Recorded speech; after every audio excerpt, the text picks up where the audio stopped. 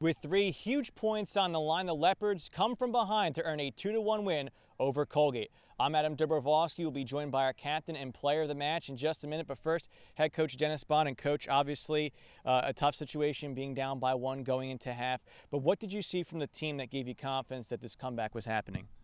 Just, we've been in this situation a lot this year, and the boys have never quit. So I knew that if we stuck to our game plan, we kept being aggressive, and the guys kept putting the energy in, that we were going to produce some chances, and we made 2 plays and were able to get back into the game. Sometimes it just takes that one magical moment. Diego Gomera-Tavares, a long shot, rolls it in right off the post, the left post.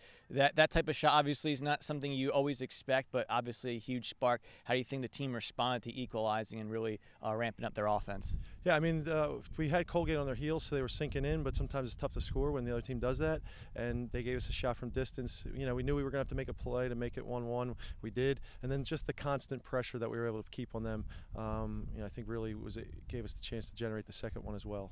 Congrats on the win, Coach. Thanks, Adam. Appreciate it. And now our player of the match, Christian Moyse, and obviously a situation, you draw the penalty, you get the penalty kick. What are you thinking when you're going up 1-on-1 against the goal? Are you just trying to fake him out and find the open space?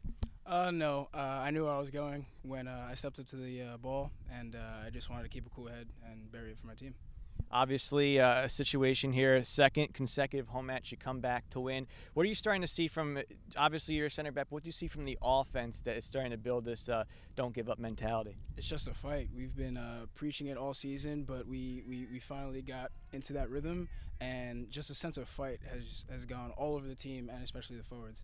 Now, I know Diego had to leave due to some cramps with his leg, but he scores that goal, and you guys have been working a lot on the back line as center backs. What is it like to see you and Diego, 2 center backs, get goals in the same match?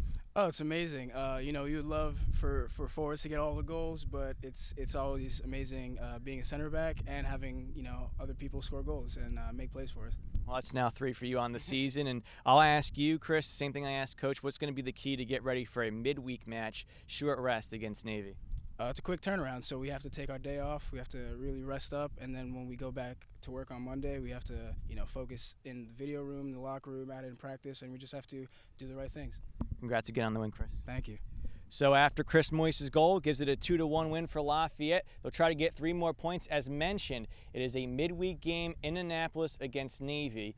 Next home match for Lafayette will be next Saturday for Senior Day. Until then, for the Lafayette Sports Network, I'm Dobrowolski.